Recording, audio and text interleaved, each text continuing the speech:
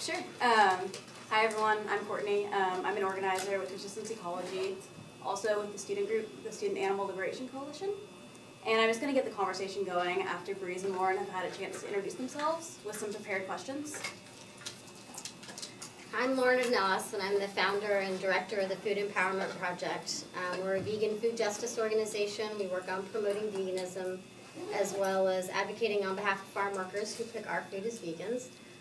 Working on access to healthy foods in communities of color and low-income communities, as well as trying to get people to not buy chocolate that comes from West Africa due to the worst forms of child labor, including slavery, taking place there. I've been involved in the animal rights movement since the late 80s when I was in high school, and I've been vegan for over 25 years.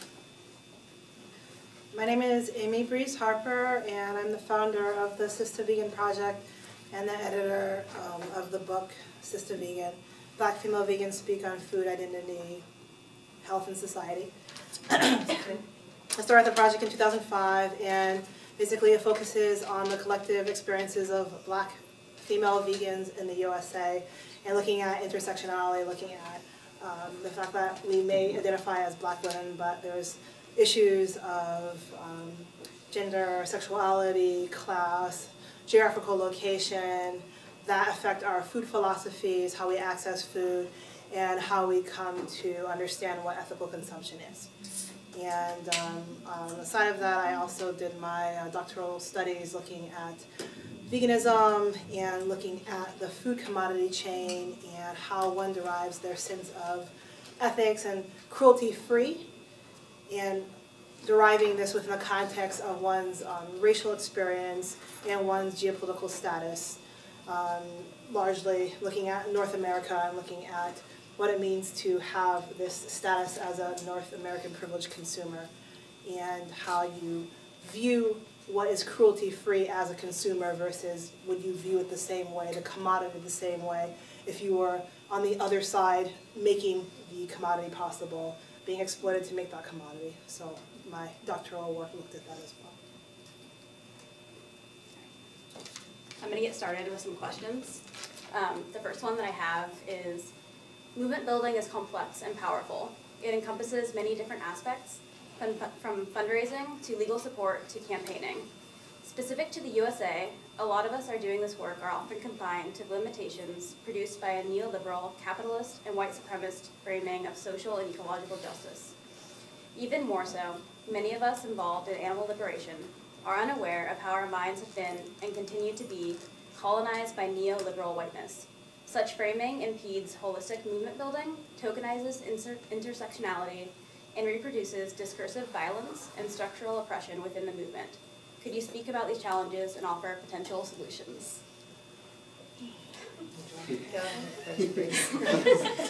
Reese can digest it easier than I can. I was wondering, are people able to hear? I know we don't have a microphone, so if you're not able to hear the question or us, can you let us know? Okay, I'm speaking very loudly, trying to project. So we have a microphone up there if we need to go up and speak for people who cannot hear. Just let us know, seriously, okay? So that question is incredibly broad and complex, and I can come from my own experiences with the work that I'm doing and provide a few examples that, I guess, exemplify that question and try to talk about some possible resolutions.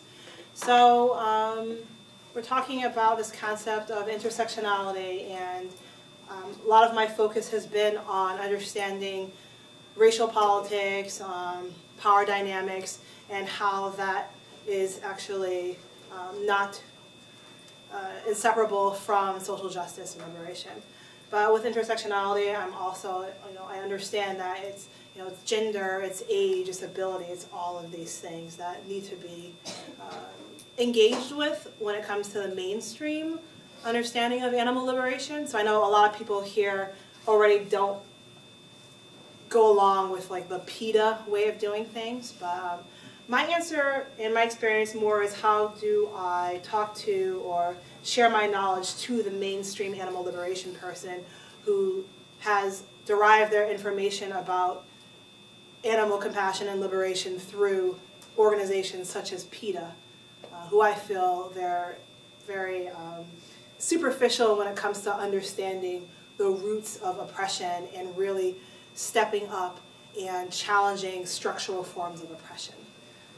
So one of the examples I want to talk about is with the Sistah Vegan project, the example of this lack of collaboration or solidarity with people or groups that do not necessarily align their politics or their even rationale for their social justice work around the same rationale as the mainstream.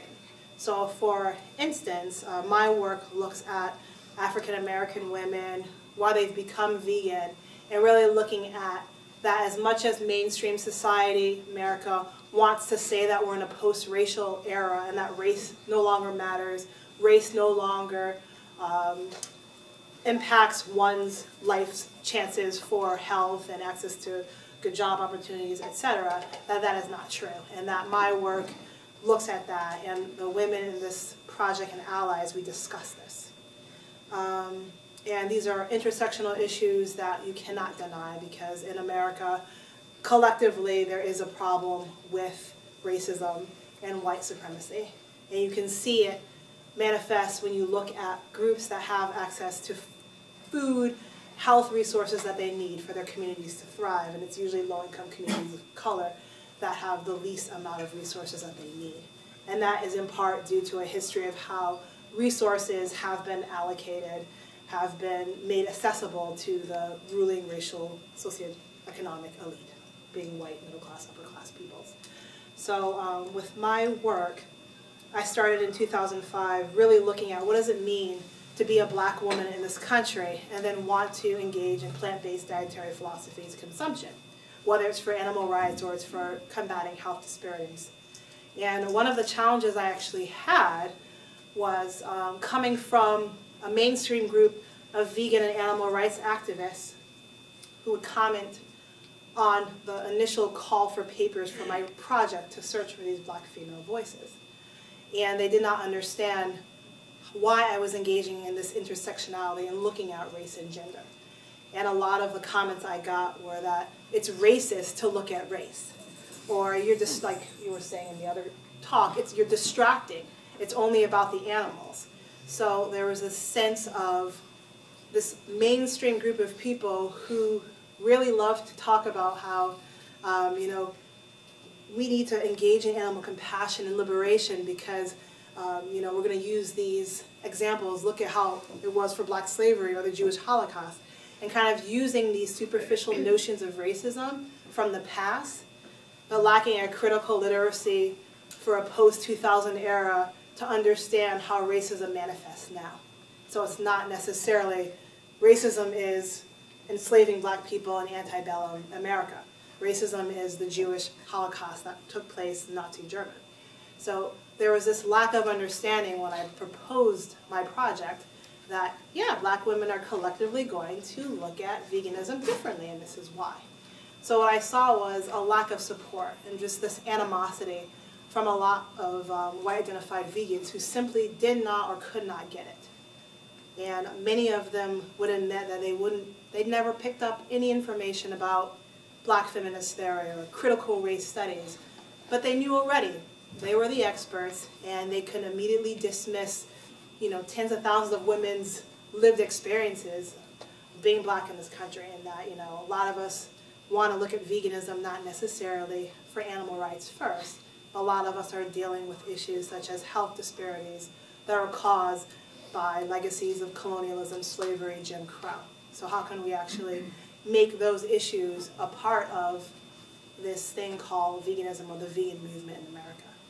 So I felt like that was one of the challenges that I had to deal with.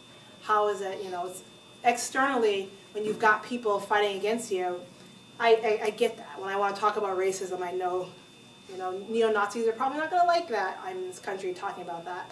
I expect that, but I don't expect a lack of understanding or critical awareness around the importances of intersectionality within the movement. So in 2005 or 6, that was incredibly difficult for me to handle. But I think one of the challenges is when you have somebody, whether they're racially privileged or economically privileged, to get to the point to actually see your privileges and to actually see how, whether you are consciously a racist or not, the way power is configured in this country, you're going to benefit from particular identities that you have that are part of the status quo.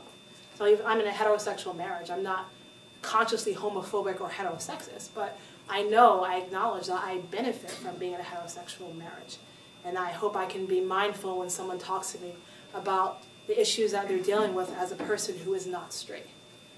So this is kind of what I need to see in the movement in terms of intersectionality, is for a privileged group of people, whether you're racially privileged, economically privileged, to actually step back and consider that there are other realities, that there are other stories that are just as important and can actually support and bolster the movement and really come together and understand this complete holistic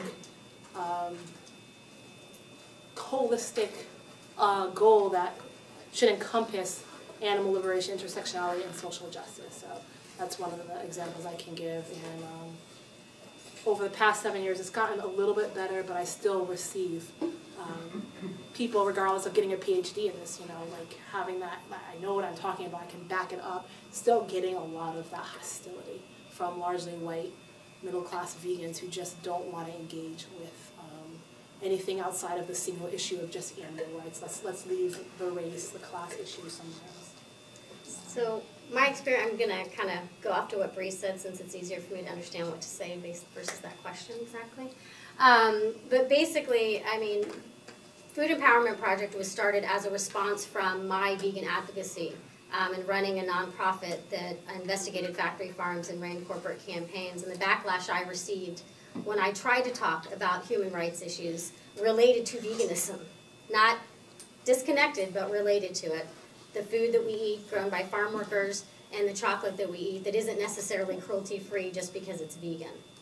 So I received a lot of backlash and realized that the only way, I understand missions of organizations, right? I understand, I'm not asking, or do I believe that animal rights organizations need to leave their mission and all of a sudden do human rights work. I'm not asking for that when I talk about the way to connect these issues. But the problem is you have them completely ignoring anything else other than what they're saying. So when they talk about chocolate being cruelty-free, there's no comprehension that you can't call it cruelty-free if it's on the backs of children in West Africa. You can't say that our diet is the most compassionate diet and the most cruelty-free diet out there if you have farm workers in California dying of heat stroke, if you have them living near the rivers, living in labor camps because of the fact that people don't want to pay them a living wage. That we have issues that we need to acknowledge, that we can't say veganism is easy, everybody can be vegan, without acknowledging that communities of color and low-income communities have difficulty even accessing produce, much less veggie burgers and dairy alternatives. And my concern in starting it also was the fact that we tokenize a lot of these other issues for our own gain. And I find it absolutely offensive, and I feel very strongly it's something that I hope everybody in this room will take a stand against. In California, there are regularly marches for Cesar Chavez's birthday, which is in late April. Many of you probably know that Cesar Chavez was a vegan, and he was a vegan because of the suffering of animals, as are many of the leadership of the United Farm Workers and FLOC, another labor organizing group. The leadership tends to be vegan or strict vegetarians. Instead of vegans looking at this as an opportunity to speak out and advocate on behalf of what Cesar Chavez devoted his life to, which is the rights of farm workers and the plight of farm workers, what they do instead is go out and leaflet on veganism. And I have been to these marches from LA to Northern California, and the majority of people who are marching in these marches are farm workers. Farm workers who, again, don't really have access to the food that they're picking themselves. So again, there's this lack of understanding, this lack of ability to say, you know what, this is the day we're going to go out and we're going to march and we're going to talk about the plight of farm workers who pick our food. The tokenism, when recently a study came out about workers in the chicken processing industry who were really dying because of the chemicals that are used. You saw vegan tweets and all this about, well, if you care about workers, go vegan.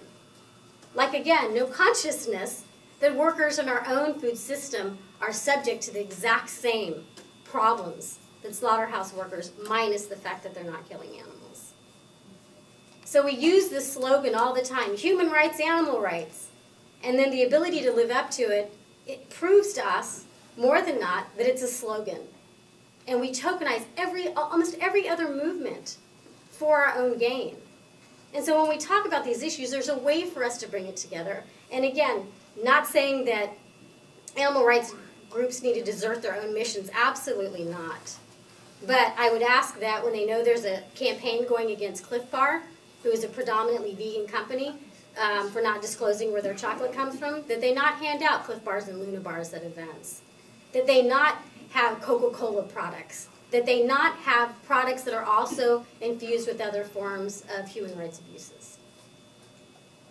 I'm going to pause the talk for a second so that we can fix the buzzing. Hopefully we'll be fixed now. Yeah. That's why we were waiting. Yeah.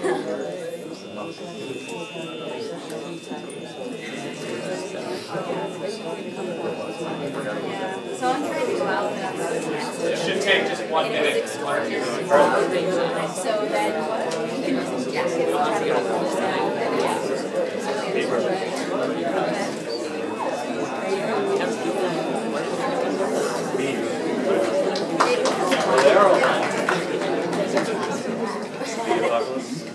White male does that, I get class. I just killed 8 million bees. Okay. Sorry about that, everyone. So I'm going to move forward to the second question that I have prepared. So the second one, and can everyone hear me? Can you speak up a little bit? Or you can use the microphone. Should I use the microphone? Yeah. Sure.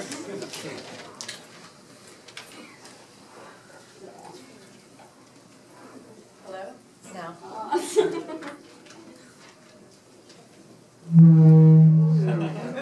This will be all worked out before Claudio speaks.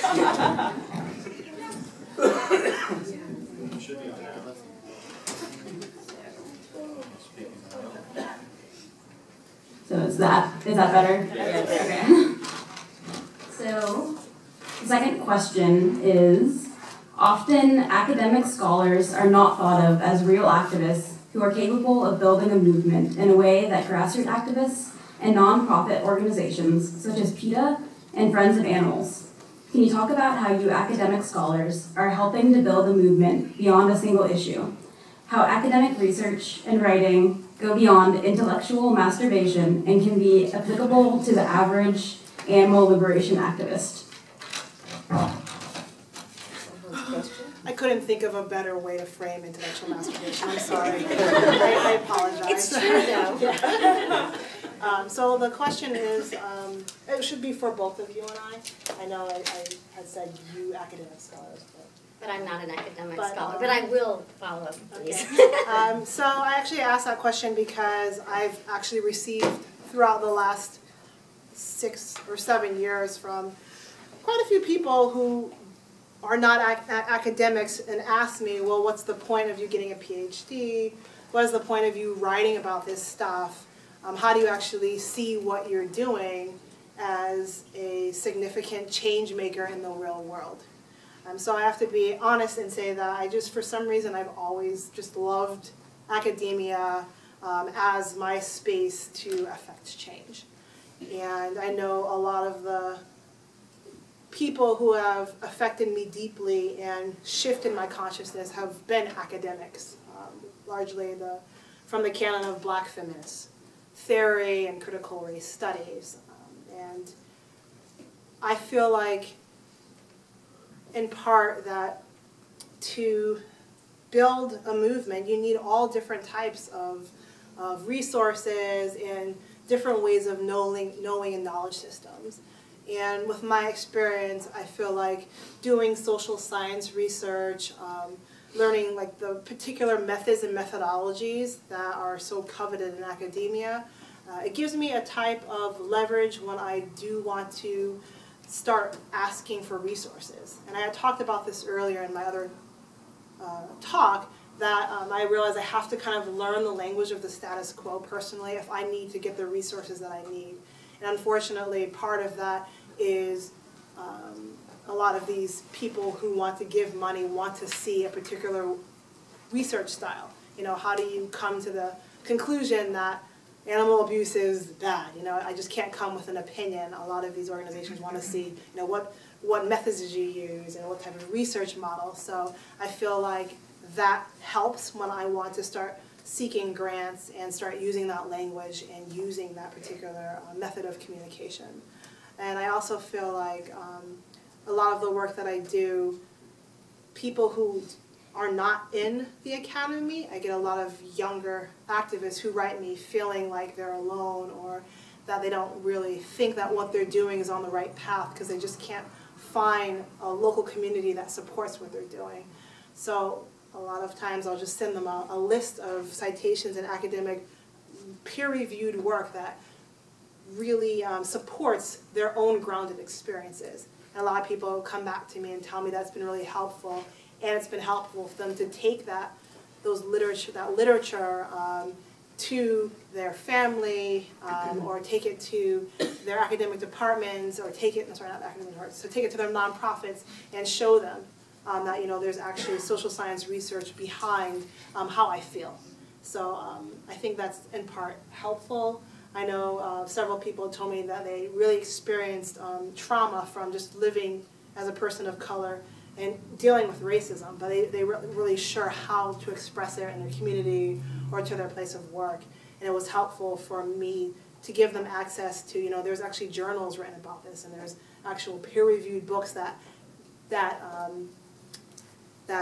support, you know, how you feel.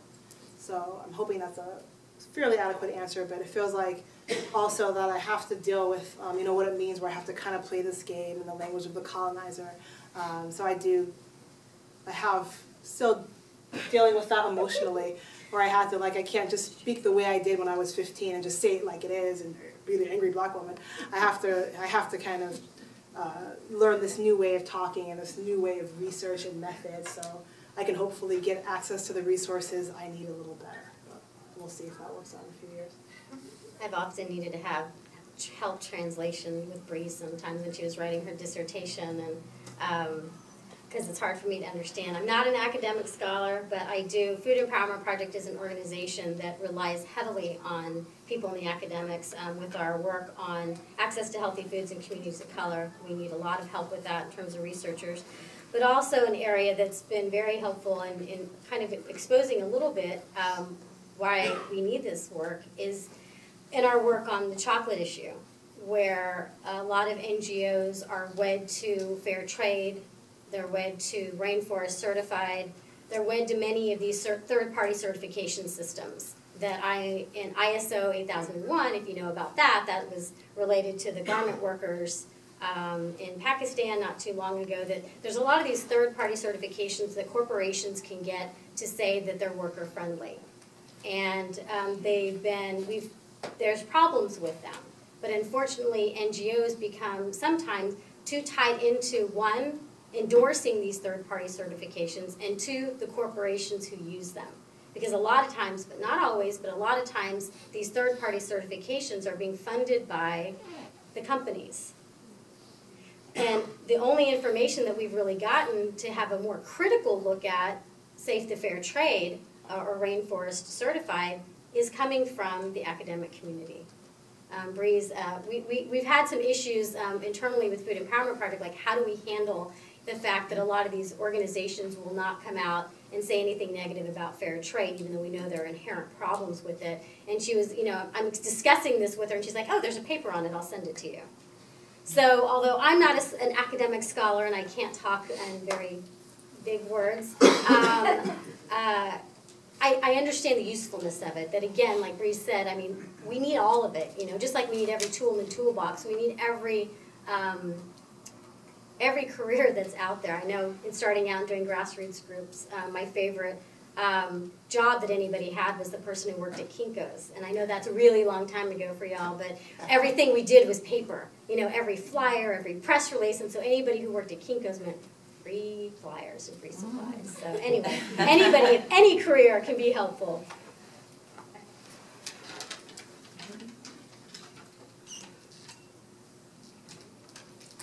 So the third question that I have is, what do you think is the hurdle for getting animal liberationists to actively and financially support the intersection of issues?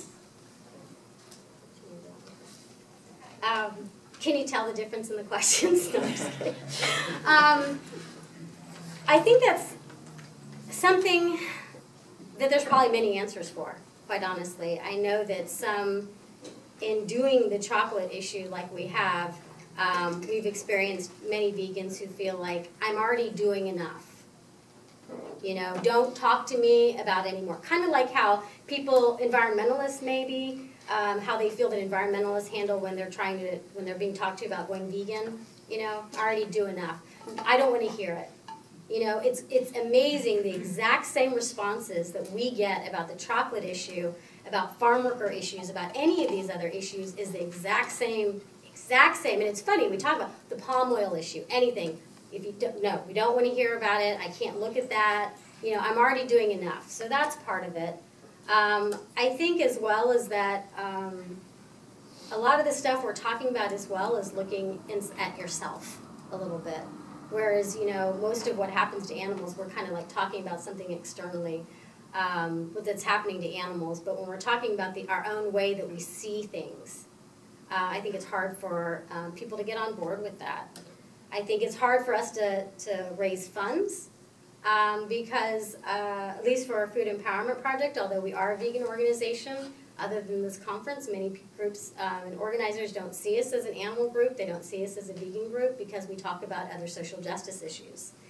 We don't have cute, fuzzy animals to show either. We have people who are victims of some of the same corporations that are abusing animals.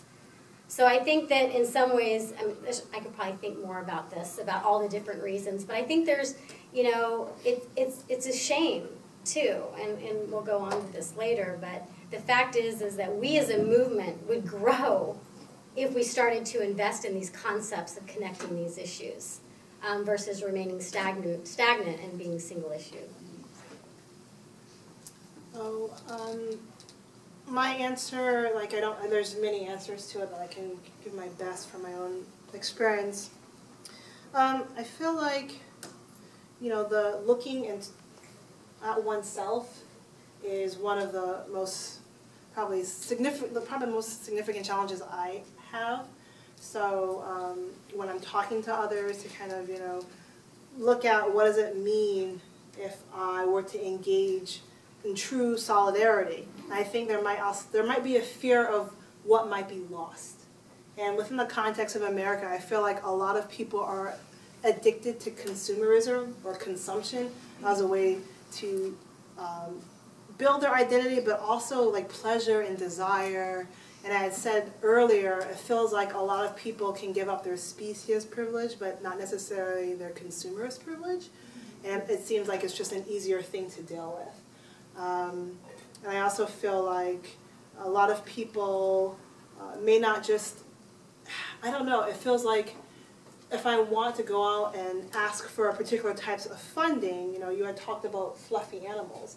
And I live in Berkeley, and during the summer, a lot of the young college students, they take, I guess, internships with Greenpeace.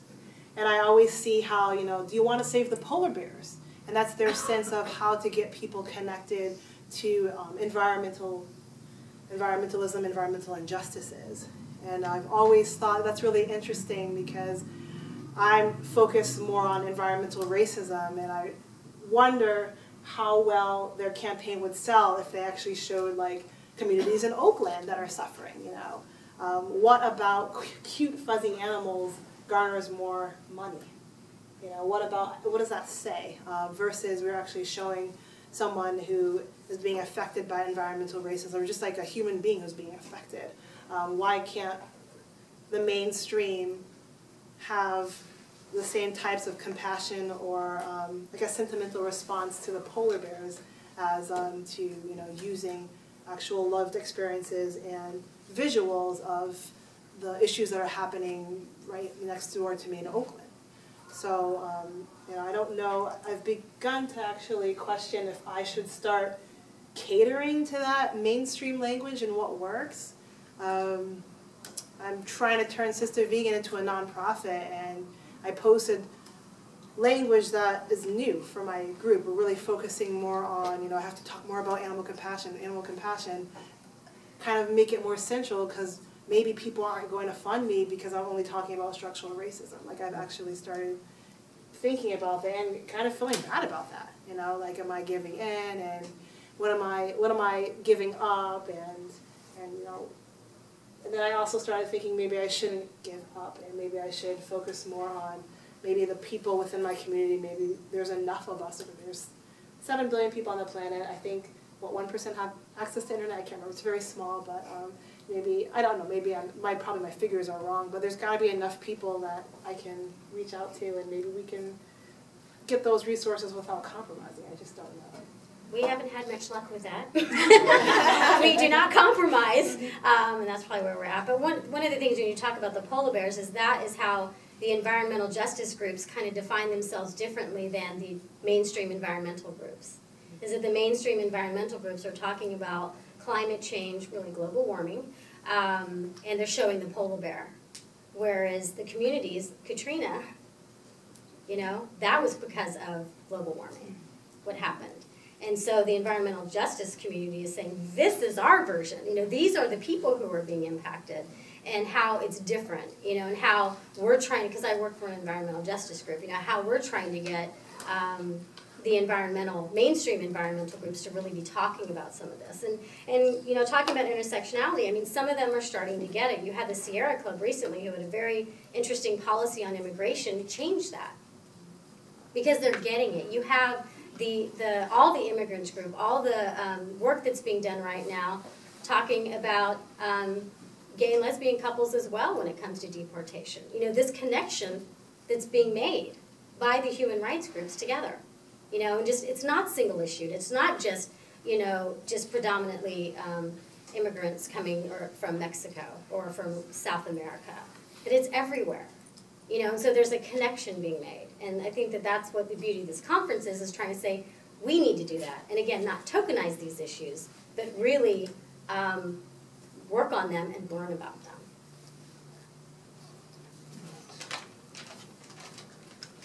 I have one more prepared question, and that is, have there been times in history where intersectionality has helped causes outside of the animal liberation movement?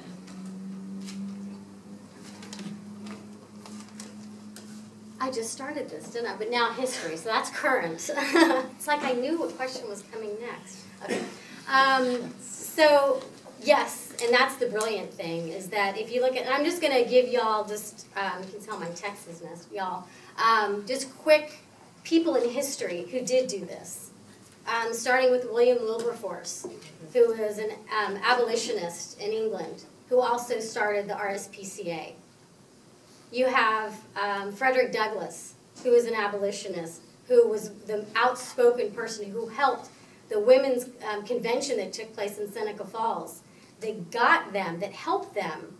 I believe it was Elizabeth Cady Stanton who got up and started talking about the women's right to vote, and it was him who got up and started speaking in favor of women's right to vote.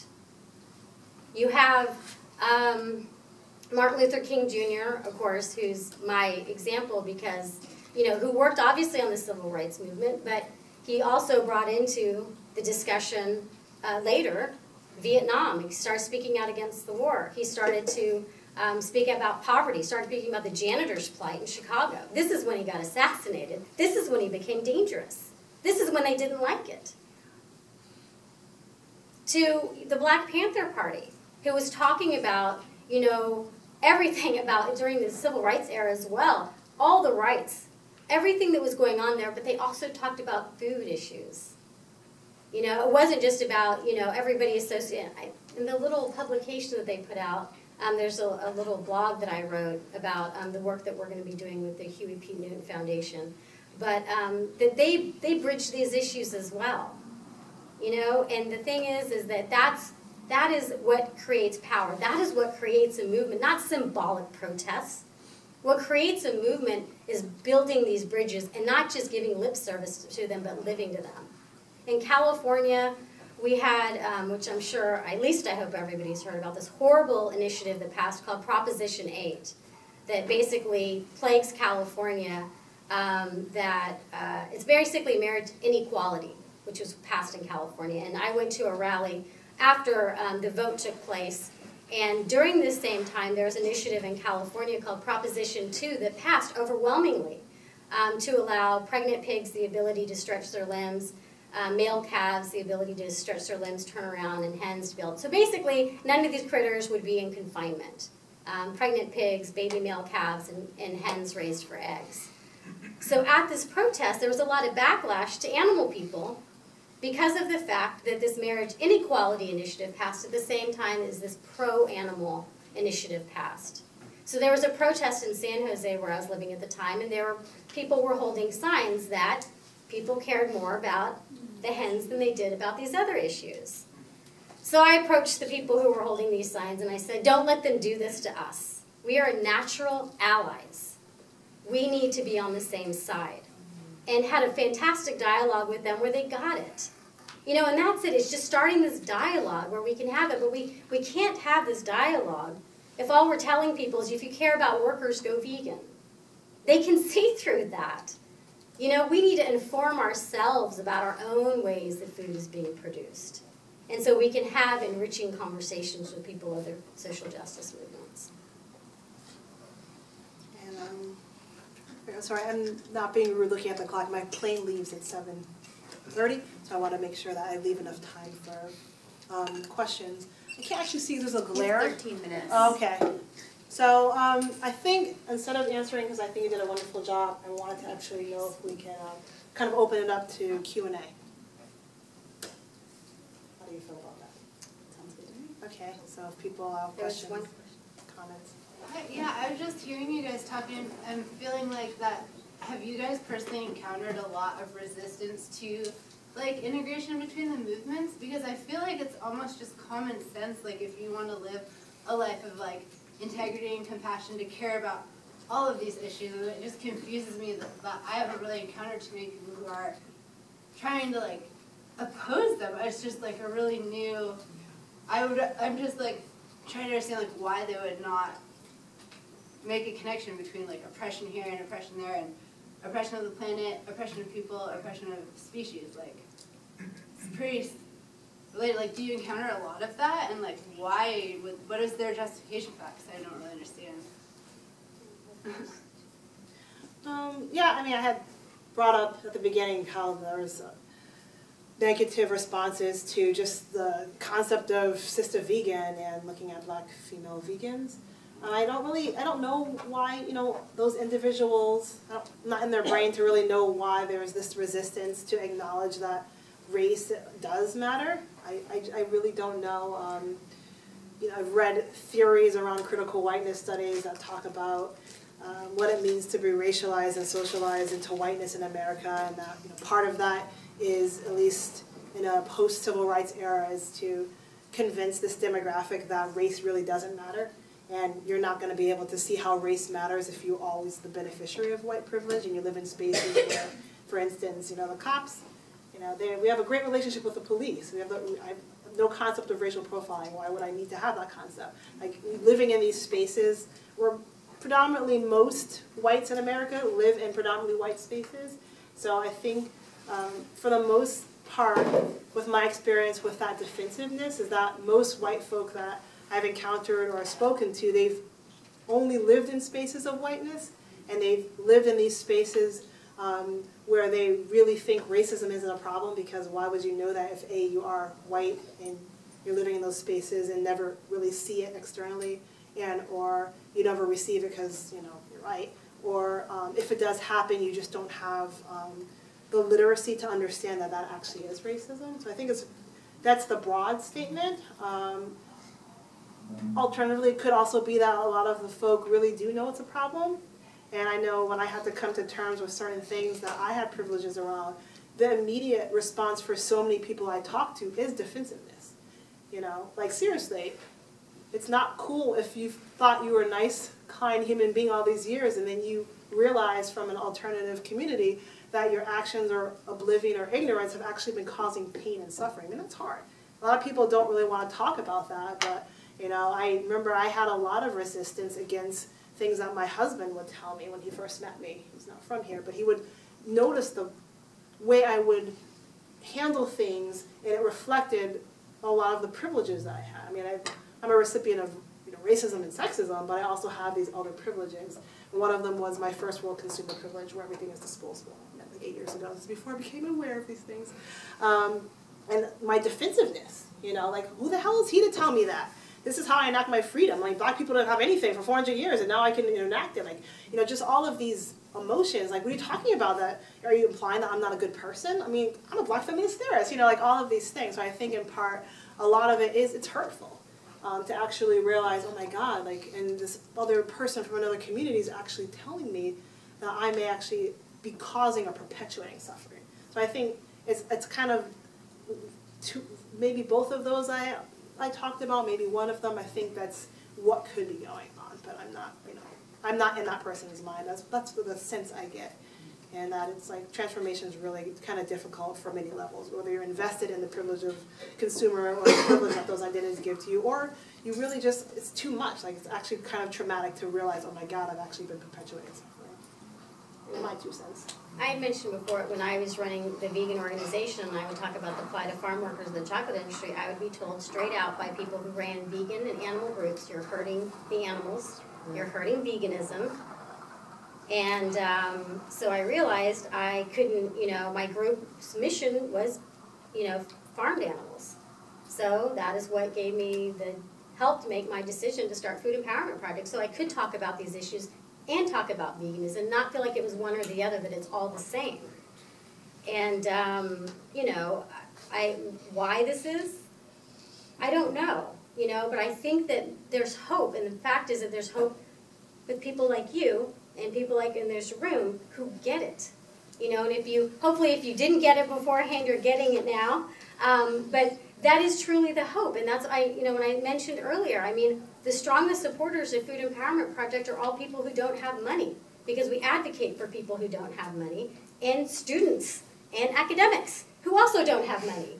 So I mean, there's the hope out there that we have the young people who are going to live a lot longer than me, and the academics who are going to be dispelling this information out there.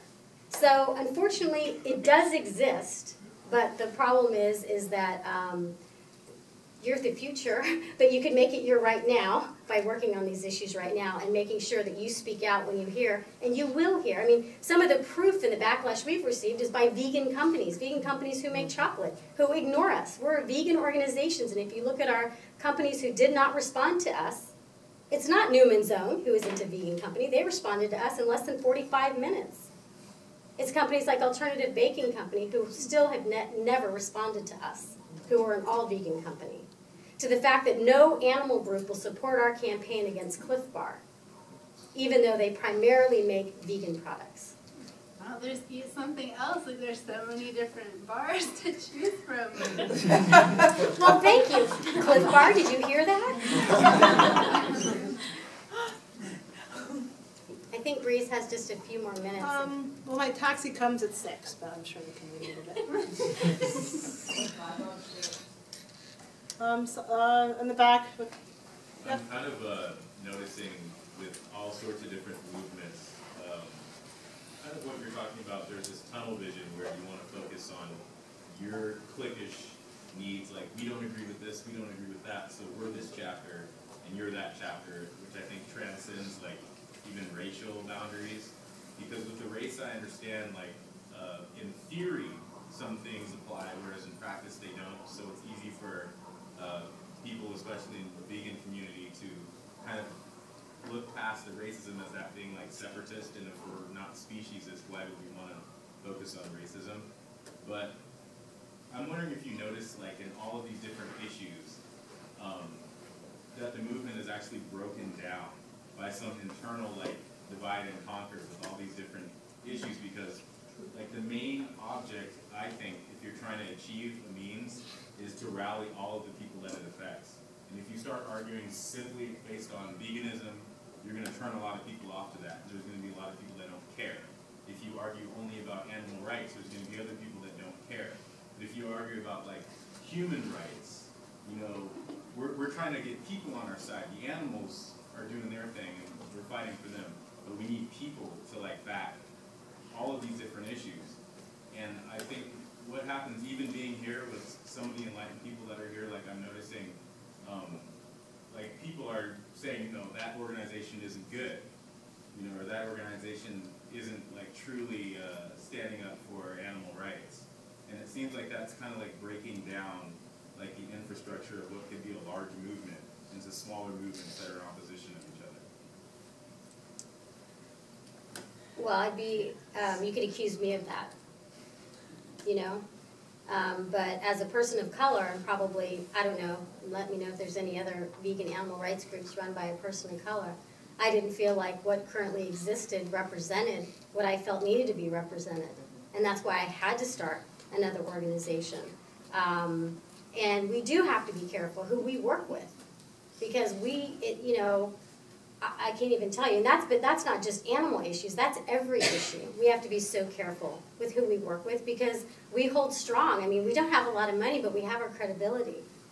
And so, I mean, I get what you're saying, that you know, there's this ideal world about everybody working together and us being unified, but at the same time, I wrote a whole blog against this too. If someone's homophobic, if someone's racist, I don't want them in Food Empowerment Project. I really don't. I don't feel like I need it, you know? Oh, well, if they have a lot of money, I still don't need it. You know, it's just that we need to have some standards here. We need to have some things, and you know, we have the mission of what we're about. And other organizations, because I've been asked before, you know, when I talk about this stuff, how does that make Republicans feel? You know, and it's like, I don't care how it makes Republicans feel. I really don't. I don't have time for that. There's enough work that needs to be done, and I get it, and I appreciate this desire of unity, but you know what? I want to be unified with the people who at least are on the same moral ethic that I am. God, that sounded really arrogant. But I didn't mean it that way. I just meant like the Food Empowerment Project mission, like you don't all have to believe in everything I believe in, but we can talk about that later. To try to answer your question in about 2 minutes, I think what I've been trying to do is when I see, like for me, it's not like I think any organization is perfect. I think if organizations can be open to constructive criticism on how to become, I guess, or manifest, you know, try to build solidarity. So like PETA, I mean, I do critique them, you know, but I mean, I also, in my dissertation, I also say that they've done a lot of good things, you know, and for me, I mean, I have a different perspective than Lauren, but I have contacted many of the organizations actually saying, you know, I would love to help you be more inclusive and help you figure out, you know, why you may be offensive to particular demographics. And I don't hear anything. Like, you know, 10 months later, no job offers, no, I'm a little bitter, but, you know, no one's really interested. So I'm like, I'm trying to do that. You know, I'm not like, I tell my students, you know, just because you don't read a book, well, we're so conditioned, at least in America, is that you immediately critique every book that you read. At least in my schooling, everyone was like, as soon as you read a book, let's actually be negative about it. Let's critique it. You know, like, oh, this book was horrible, blah, blah, blah. And I asked my students when I was teaching, actually, let's look at what was beneficial about the book and, you know, how can we build on the knowledge of this already and then expand upon it, what's missing. And I kind of feel like I want to do that with a lot of these organizations in which I see what they're missing. You know, and, you know, like, PETA, they have issues, but I would love to just offer, here's my dissertation, you know, this is what I wrote about in this chapter about you guys, and I think if you're more aware of how you shape your sense of ethics and how it is actually, it does not include everyone. I think if you really got that, I think that could help your organization. You know, so I do know what you're talking about, but I'm trying to figure out, you know, is there a way where instead of immediately thinking, oh, that's the wrong type of animal liberation group, and you know, they have nothing to offer, is there a way where we can kind of learn from each other, but in a way that doesn't compromise our, I guess, our sanity when it comes to, you know, yeah, you know what I mean. But anyway, that's my quick answer, and the cab company just called me, Yes. so, yeah. I think they're waiting for me, so I have to catch up.